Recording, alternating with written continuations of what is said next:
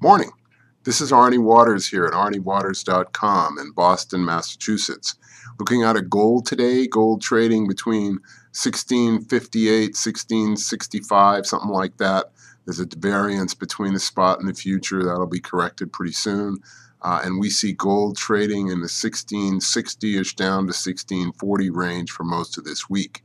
Part of the reason for this is the imposition of the sales tax in India has harmed demand in that country as the gold dealers continue to be on strike, and as well as all their support. There are about several 100,000 people are employed in the gold industry in India.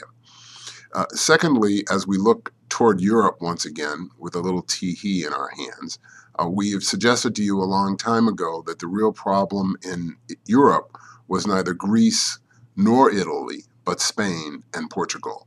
The Spanish situation, particularly after the regional elections, forced some questions about the future of the austerity program, suggests that there are going to be some grave difficulties in Spain. Now, the reason this is all important is that one must understand the role that the Europeans play in the larger world. While they are of small but no significance to us economically, to the Chinese, they're vastly important. So net reductions in demand, problems in Europe have a tremendous ripple effect back into China. Now, as you know, we're more concerned about China's politics than Chinese economy.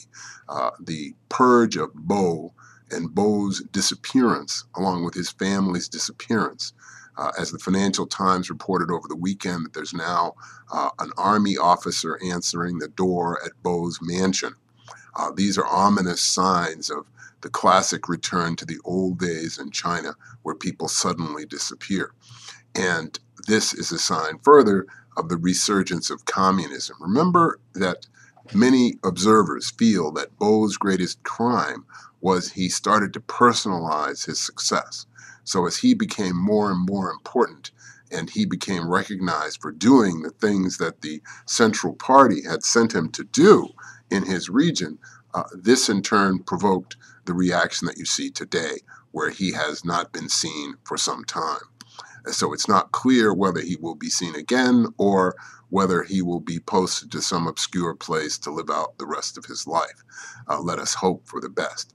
But the signs here are ominous, where somebody actually tries to democratize, somebody actually tries to change things, and all of a sudden the person disappears. Next, we want to point out in our China list of concerns, of course, many worldwide manufacturers have already begun to transfer their Chinese labor, cheap labor costs, to other regions in Asia, such as Indonesia and Vietnam and Thailand, because Chinese wages are being forced up due to the cost of living in China.